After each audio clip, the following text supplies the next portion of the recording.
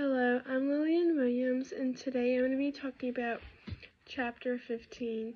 and how I heard a speech that was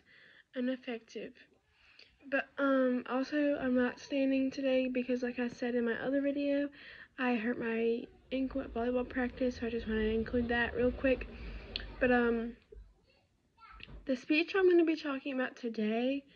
is my freshman year, when everyone's talking about college, not going to college, blah blah blah, and I had this one man talk to me about, a group of people, about how college isn't necessary and that it's a waste of money, which in some scenarios I can agree, depends on what you want to do, but I think he should have showed us what careers it's necessary for and when it's the right time and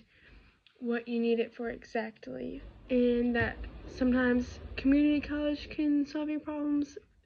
and not always going to a university, which is really expensive. But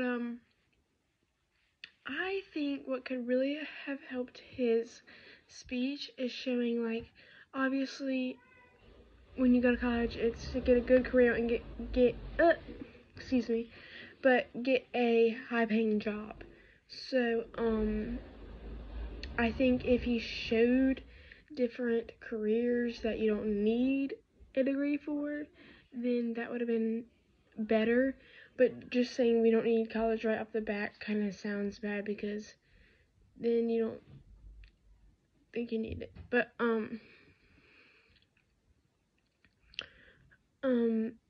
I think him being more informative could have helped him, like I said, with showing examples and also the statistics of people that don't go to college and that do, and showing that you can still succeed, but sometimes in order to do what you want,